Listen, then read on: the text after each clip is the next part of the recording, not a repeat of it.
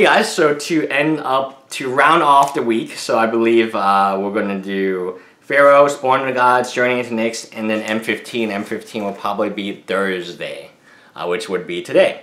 To round off the week, let's do M15. M15 I love a lot, and there's a creature type. So let me go over a story with you. This creature is $35. I bought it for like $2 when it rotated out. And I have play sets of most of these foil cards. They are called slivers. M15 is a very interesting set because a sliver that used to be $2 in foil is now $35 in foil, and that's just how it goes. Like, slivers are a popular type. Do we have any sliver cards in M15 which might be good? Yes, we do.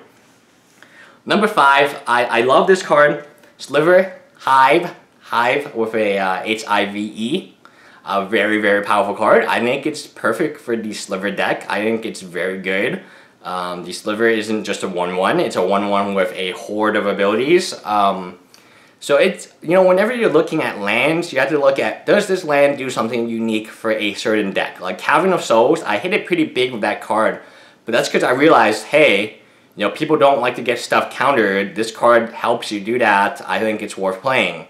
And at that time, Cavern Souls was a very skeptical speculation because people were saying you could never, at that time, people were saying you could never speculate on rares anymore.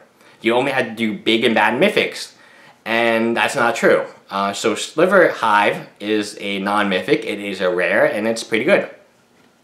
Now, Sliver Hive Lord, I have number 4. Obviously, foil copies of these are better than non-foil. Slivers have just generally been very good. I have never purchased a foil sliver and like regretted or it's gone down in price. It's only really gone up in price, and hey, in the future they will keep printing more and more and more. Like if you feel like M15 is the last time you're going to see this type of creature, no, they are a very popular type of creature. Wizards of the Coast knows that. Every time you print a new one, they get better, just like the allies, and I'll talk about the allies a little more this week. Or maybe previous videos. I like it. Sliver Hive, very good, especially in foil. Oh, Sliver Hive Lord, very good. Number 3, Ajani Steadfast.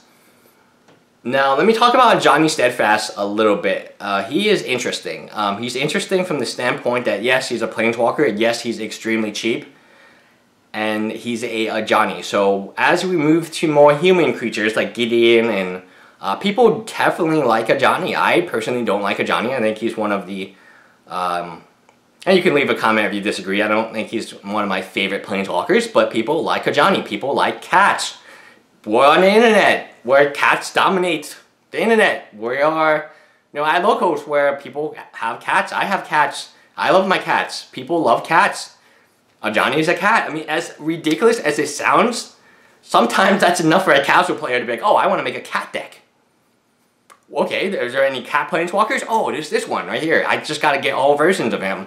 And you might think that's kind of crazy, but when I typically trade a Ajani away, I'm trading like multiple versions of a Ajani away to someone who wants to make a cat deck. And how many people at locals have cat decks? At least 4 or 5 of them. I almost had a cat deck. So yes, Ajani is interesting. Number 2, Court of Calling. This card is expensive right now for a, I'm trying to keep these speculations a little like lower money. I'm not going to hit any of the bigger speculations. I could say, oh yeah, everyone should just buy dual lands, but like, who's that really helping? Like, what percentage of my audience is going to go like, yeah, I can afford that. Let me go speculate on that.